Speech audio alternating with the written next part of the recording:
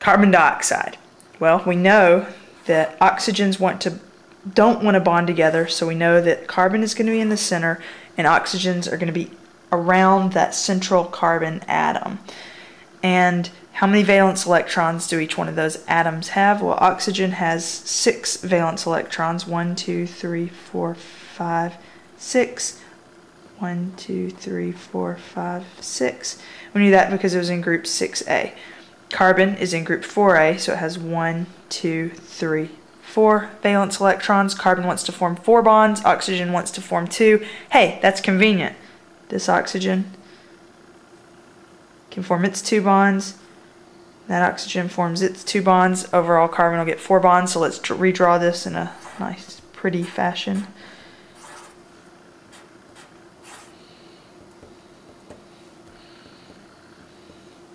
And we get the Lewis dot structure for CO2, carbon dioxide.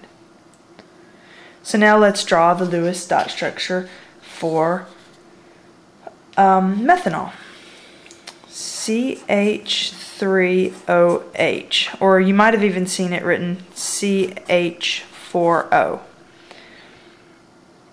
Well, we know that the hydrogens are going to have to go around the molecule, and that the hydrogens cannot be the central atoms, so we'll say, okay, we know then that the carbons and the oxygen are going to be in the center.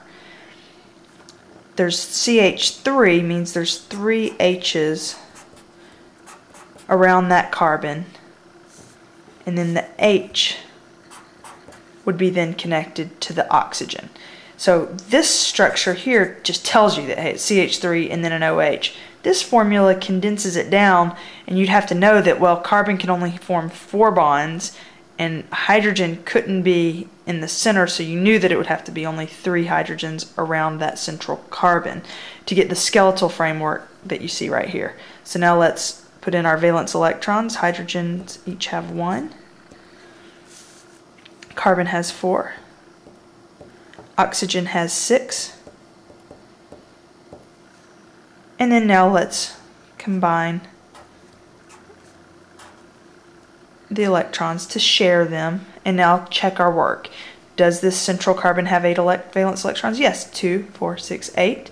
The hydrogens each have their duet of 2, 2, 2, 2. Everybody's happy. Oxygen has its 2 bonds and 2 lone pairs.